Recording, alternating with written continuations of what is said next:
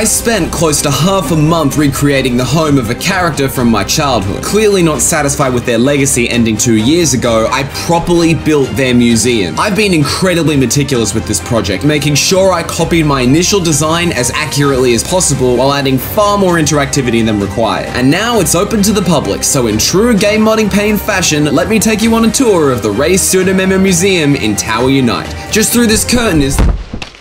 Wait, did he just die? Well, shit. What are we gonna do now?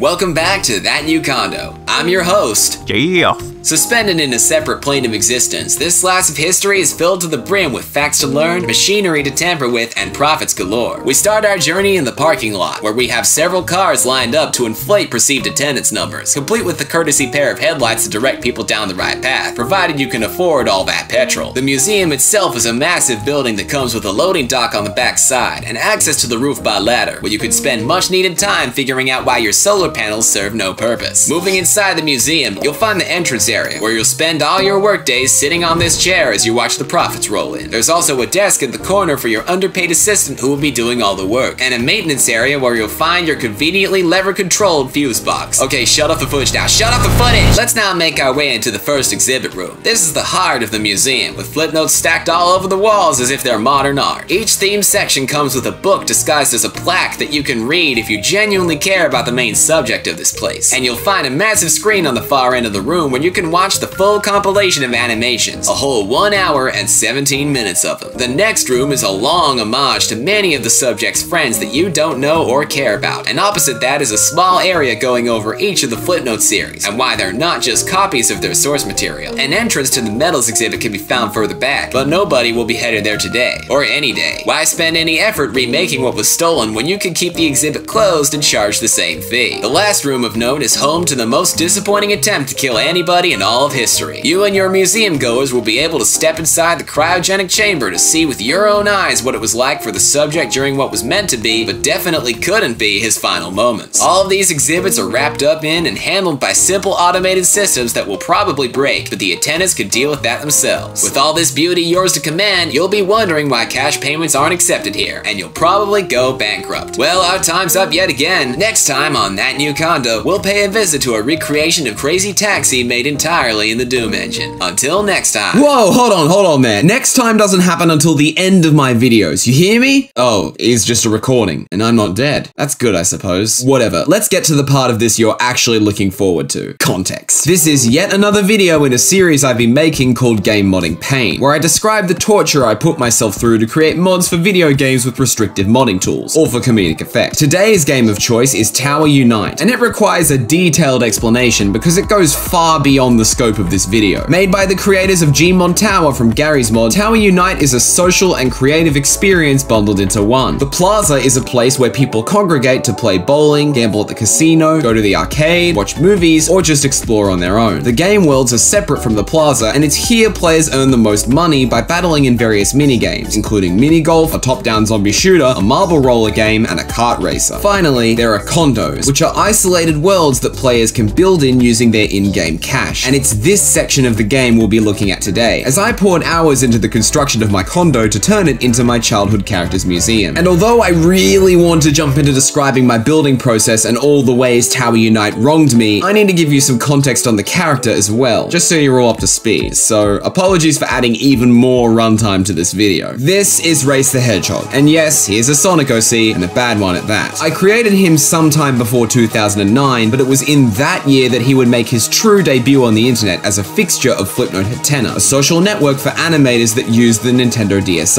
I would later try to bury him in 2011 before ultimately giving in to my impulses and revealing him to my current audience in 2022. There's a lot more to this character and how terrible he is that I don't have time to cover in this video, so if you're truly interested in learning about him, or just want to see some videos about the DSi, which happen to be some of my best work, I have a full Nintendo DSi movie on my channel you you can watch after this video. But essentially, Race's story was wrapped up with him becoming the curator of his own museum on Pseudo-Memo, and I made an animation to commemorate that occasion. It is that animation that essentially acts as the floor plan for the museum's construction, as it contains several depictions of the interior and exterior. So I was already in the condo zone, fully ready to build what was only a film set until now. But this wouldn't be a game modding pain video without some agony. So let's finally get into what it was like to create this world. The first room I worked on was the entrance, since it's the one that appears the most in the animation and the only one shown from multiple angles. I knew that I wouldn't be able to use the default floor as the starting platform, but if you remove it, players that load in will fall through the world and have to suicide to respawn. Instead, I chose to create new platforms above the spawn. Canvas walls ended up being my most used item, as practically every flat floor, ceiling, or wall you come across is comprised of them. That doesn't mean I enjoyed working with them. I've always had an inkling that this style of level editor is difficult to work with, as I found I was having a very similar problem to what I was experiencing in Splitgate's level editor. The origins of canvas walls are at their bottom center, which would be fine if they were completely two-dimensional, but they have an aggravatingly small amount of thickness. That means that the rooms you create are ever so slightly smaller than you expect along every axis, and that throws off any attempts to keep objects aligned by position or size. It seemed like with every other object I moved into position, I had to manually specify they were 2.5 units off the ground. As for the walls themselves, keeping their scale at an integer would create these small gaps at every outside corner, so I would need to slightly increase their length just so that these could be sealed. And it was even harder when I had to combine them with lowered ceilings. All of the other objects here were relatively straightforward to put together, albeit time-consuming, mostly consisting of me finding a good-looking object in the Tower Express store and then carefully specifying its coordinates so it looked just right. The next room for me to work on was the main exhibit, and to do that, I would first need to put up pictures of the flip notes. I laid out all the animation thumbnails as canvases and ordered them into specific categories, the best from each eventually making their way into the museum. You can see them on the floor in this early screenshot I took, which is what they looked like before being hung up. This room was also where I got much acquainted with the archaic snapping system because of these velvet ropes and canvas wedges. In general, snapping in Tower Unite was mostly unhelpful and forced me to manually adjust object coordinates after the fact. Why? Well, while position, rotation, and scale have a precision of 2 decimal places, snapping does not allow decimal numbers, so any fine adjustments you've made will immediately be lost if you move an object while snapping. Of course, you also have to memorize what snap size you're using for each kind of object, as not getting the snapping right means you'll have to fix your own mistakes. There's no undoing as far as I can see, so you've got to be very precise or suffer the consequences. After dealing with all that, this room happened to be the one I fully closed up the first, which meant it was my introduction to condo lighting as well. It took a little bit too long to figure out the optimal models, intensity, radius, and cone shape for each light, but I managed and it looked good enough from the inside. There was no way this could have lasting consequences on the rest of the condo. Either way, the main exhibit room was the hardest thing I would put together because I was so new to condo building and had nothing to base my construction on. Once it was complete, I was much more comfortable with working on the characters and series exhibits, the walled off metals exhibit, and room A2. It definitely helped that I had no reason to fully build the metals exhibit, as Race's metals were canonically stolen by Pseudofox in the animation. Since these rooms weren't much of a hassle, I think now is a good time to go through some of the miscellaneous issues I experienced with Tower Unite condos, starting with the main menu. How condos work is that you buy a condo type from the realtor and then access one build of each type from the condo menu. This is rather silly for someone like me, because why would I want to build in anything other than smooth dirt? It would have been better if these were slots for which you chose what type you want them to be. Instead, we have to make use of snapshots, which are better than nothing, I suppose. And can I take a moment to rant about these velvet ropes again? These were the most difficult objects for me to line up because they're so thin that depending on the direction you look at them, they can appear aligned or misaligned on a whim. I can't remember the number of times I thought they were in place and then saw their metal hooks going inside each other. If I could switch to an orthographic view while moving these ropes, I would be able to get them and many other objects in line far more easily. Okay, back to the task at hand. I now had a full circle of the museum's interior complete, and feeling so confident at this stage, I wanted to add more interactivity to the world. So I decided to create a maintenance area accessible from the entrance, though it requires you to know the code to enter. Inside, I put a fuse box that will control all the lights of the various rooms, plus some more stuff that I'm not going to spoil in this video. I want there to be some mystery so you explore this condo for yourself. Setting up these levers was a test of my proficiency in Tower Unite's input-output system, which is similar to Hammer's I/O in a way that helped me figure things out quickly, but too simple to the point that it made using it difficult. So here's a whole bunch of IO complaints I have. Firstly, why are actions sorted this way, even in the search? I'm not able to change their order no matter what I try, and I don't want to add artificial delay. They're probably sorted by distance, but wouldn't it be better to sort them by name since I already used names to differentiate them? As for the triggering objects themselves, I learned late into construction that all levers are off by default, so if I wanted them to start on, I would have to rotate them into the on position and swap around their outputs so it looks like turning it on turns everything off and vice versa. Then there are some objects, such as invisible player blockers, that have activate and deactivate inputs, which you think would make them stop working, but no, you have to use hide and unhide, so why do we need the first two? And finally, I'm a bit disappointed that I can't remotely control a media player, but it's not too big a deal, as I know how annoying it could be to spawn into a condo and be forced to load 100 or so media players. That's a lag attack waiting to happen. Once I had enough of a maintenance area done, I finally got started on building the exterior, the front of which had already been designed. Turns out it's way taller than it needs to be, but that's the fault of 2022 me. With the freedom to build outdoors, I went completely off the rails, creating a dirt path, a roadbox, plus a parking lot with working car headlights, a loading dock, a ladder up to the roof, street lights, and a generator. In total, too much for what this project called for. Working at this scale was a little more enjoyable than the interior design phase, but I was getting tired of entering massive position and scale numbers after a while. With the exterior coming together though, I was able to set the weather to exactly what I wanted and fiddle with the sky volume to improve the visible conditions. The biggest hurdles I had out here were the trees and road lines. For some reason, the position of a tree dictates its color, which I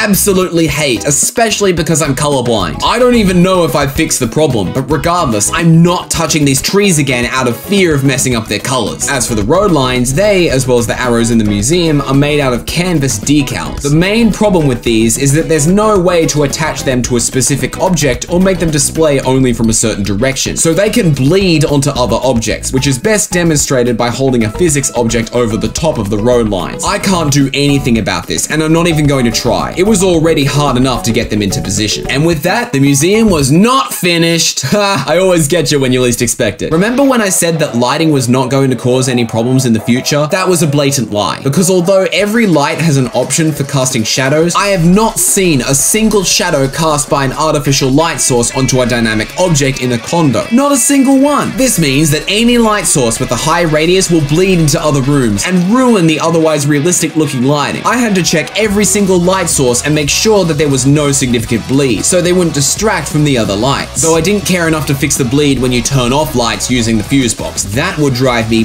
properly insane. Some other things I obsessed over towards the end of this project were post-processing, invisible walls, and ambient sounds. I was sincerely hoping I could use post-processing to make the world look even better, but because I was using an effect for the cryo chamber in room A2, I couldn't. For some reason, you can't stack or switch between post-processing effects that are inside each other or have different scopes. I guess it truly doesn't matter at the end of the day, as post-processing is probably too much for a silly recreation of a building owned by a character from my childhood. Now the museum is well and truly done, and like I said at the beginning of this video, it is open to the public. If you have Tower Unite, you can subscribe to the museum on the Steam Workshop and play through it yourself, alone or with friends or strangers. If you don't own the game, take this video as my personal recommendation that it is totally worth the money. I've hidden 10 physics items throughout the world, and I want to see if you're able to find all of them. The key to this is the maintenance area. If you don't explore it thoroughly enough, you won't be able to find all 10. Of course, you may encounter the problem where physics items can't be picked up or disappear after being thrown, because for a game with as much potential as this, there's only so long it can go on without a bug appearing. For now though, I think I've done enough troubleshooting and I'm calling it quits. If you want to see me make more content like this, be sure to leave a comment below, and don't forget to like and subscribe so I don't die again. Special thanks to my Discord members who helped me film that intro, of whom you should join. Thank you all so much for watching, and as always, I will see you all next time.